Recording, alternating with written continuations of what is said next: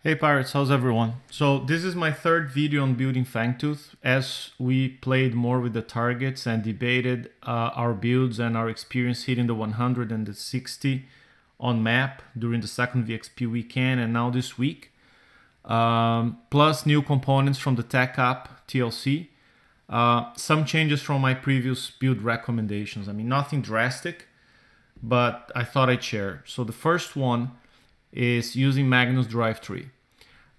Still, cloak efficiency is not a must-have, but it does help. Okay, not to mention the Mag 3 makes your subs really fast. So nothing wrong if your subs are built with hydraulic resistors, but Magnus Drive 3 is certainly the best choice. So I had two of them. I tested two of my subs with hydraulic resistors and they performed okay. They did okay. They were able to finish the hardest encounters in the Hidden Depths TLC.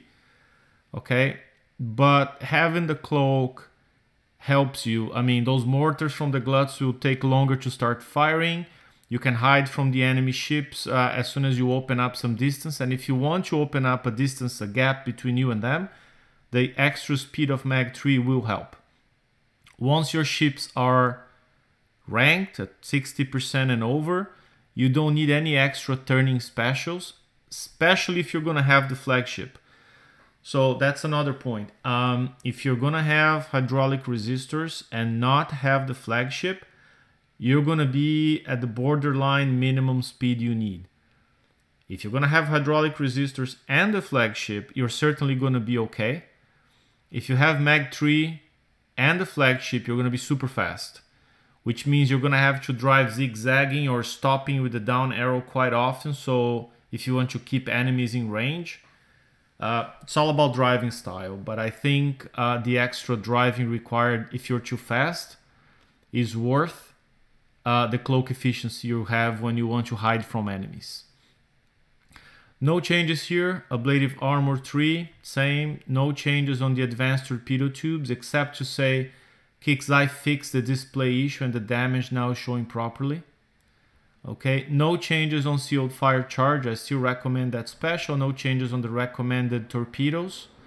Delirium, if you don't have Delirium, the Charon torpedo is a good choice, a good second option.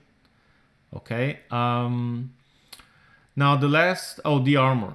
So before I was recommending all concussive armor, so D1 CT, D2 CT to D5 CT, or the charged armor C1 CT.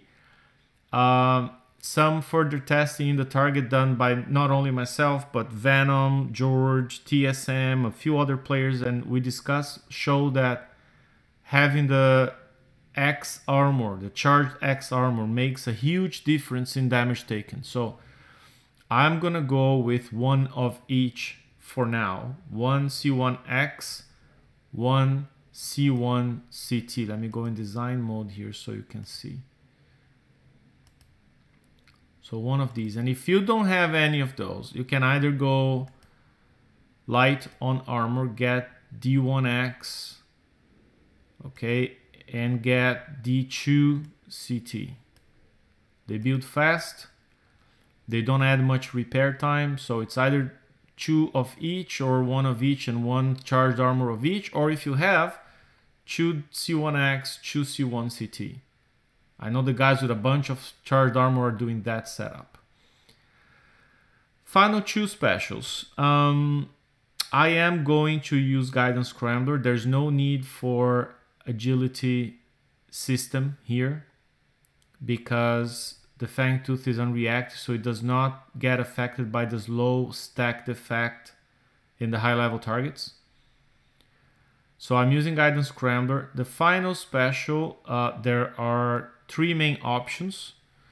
So in one or two ships, I'm gonna use sonic targeting so you can see the enemy earlier by having more sonar range. The only downside of this special is that it takes 2 days to build. So put it in one or two ships. The rest of my ships I will be using on the other 3 or 4 the new countermeasure loader 4 right here. Okay, it gives you 25% extra concussive reload. Okay, and Brian did some math. We discussed that, and this is the most effective if you want to increase your DPS. Okay, so your damage per second. Other options, if you don't have countermeasure loaders for, you could use simply the concussive upgrade for extra damage. This is the one that gives the least benefit of the options you can have. It gives you a 10% extra damage at retrofit level 15. You could also use, where is the last one here? Here, high velocity rounds for the extra projectile speed. So your DPS doesn't change, but you will kill the enemy a bit faster because your torpedoes will travel faster and hit them sooner. So it's less time for them to be firing at you. It helps reduce your damage. Okay, so that's one other option, and I know some players are going with it, like George and Robin, I think, are going with HVR. Totally valid choice. CML is another good choice. And like I said, concussive upgrade is the other choice. Okay, you could also give up on evade, although I wouldn't. There are some torpedoes hitting you. They don't seem to do much damage, but you never know. I did some tests. It made a small difference in damage with or without Guidance Scrambler. So the build with Guidance Scrambler took a bit less damage. Okay, so, but if you don't want that, you could just actually have CML for reload and sonic targeting. So that's a choice. I could put that on one ship and Guidance Scrambler on the others. Okay?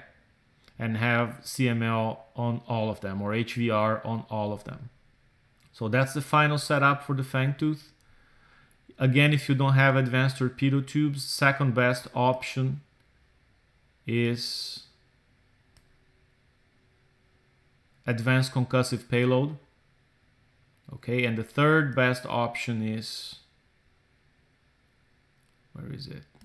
Strike warheads.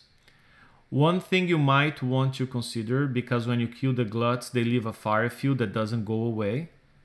You could put on one ship or two cryo battery. From time to time, oh sorry, not in place of this special. Let me put back the torpedo tube.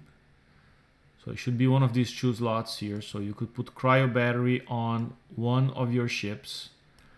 And from time to time, it will fire a special projectile that extinguishes fire's field in the area. Okay. So there, that's a choice. I mean, you should have that on a sub or two. Okay, I'm gonna put it in one. So from time to time, sorry, slows down the enemies and consistently extinguishes enemy fire fields. So gives you more room to drive around without having to worry about them. So that's the setup. Depending on the specials you use, like I said, it's gonna be a 14 to 16 day build. By now should be mostly built, so it's just adjustments. Okay, that's what I'm going with, plus the flagship. I don't think I'll have the flagship finished for raid time, but at least it's going to be able to stay with the pack and do some damage. All right, I hope that's helpful. That's take 3 on the Fangtooth build, and I hope I don't have to change it anymore. And no new information on the targets, no radical changes on the targets affect that build. So going with that, CML on most ships, Guidance Scrambler, sonic targeting on 1 or 2, and cryo battery on 1. Okay, that's the entire fleet, and I hope that was helpful. So that's the base building here. Okay, take care everyone, see you next time.